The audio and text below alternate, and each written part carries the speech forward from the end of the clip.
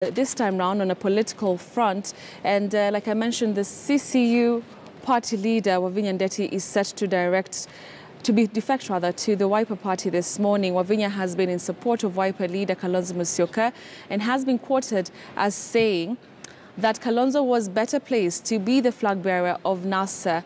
All right, so like I mentioned, we'll be having our Mark Namaswa shortly, who's going to be following up on this story.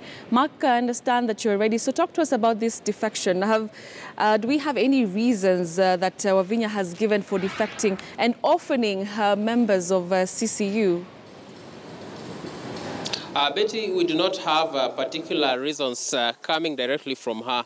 But in the past, we've seen in February, chairman of the Chama cha Uzalendo Party, Mr.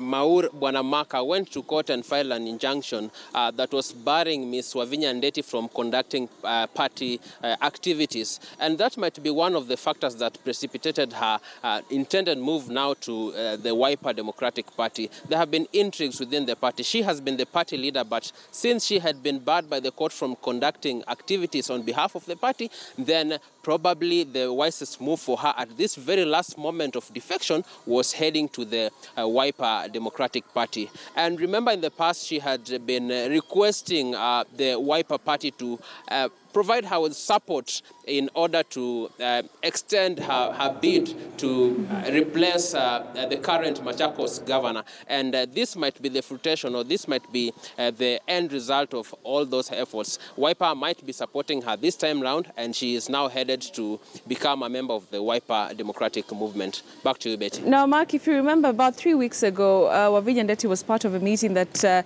other Kamba leaders, Kalonzo Musyoka, Charity Ngilu, were also present in that particular meeting. Could this be a result of some of the discussions that they had at that time about, you know, the leaders drawn from the Kamba community coming together and forming a formidable force in this election?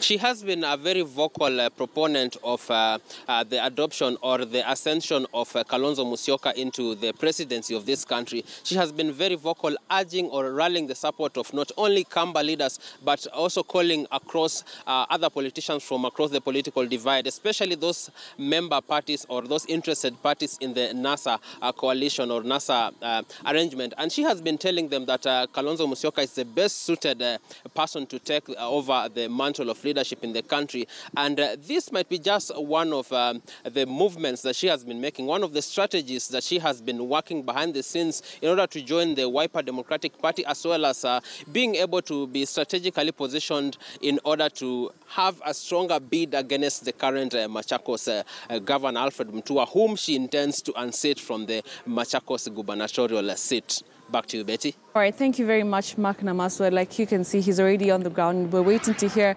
what Wavinya's move is going to be. She is ditching her party to join Kalonzo Musyoka's Wiper party, and therefore we'll be hearing from her in a few short minutes.